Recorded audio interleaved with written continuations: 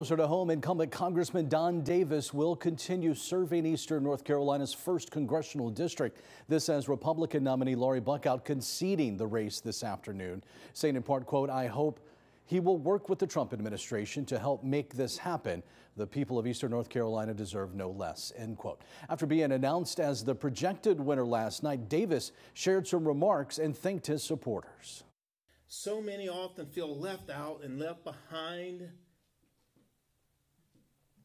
And please know that I see you,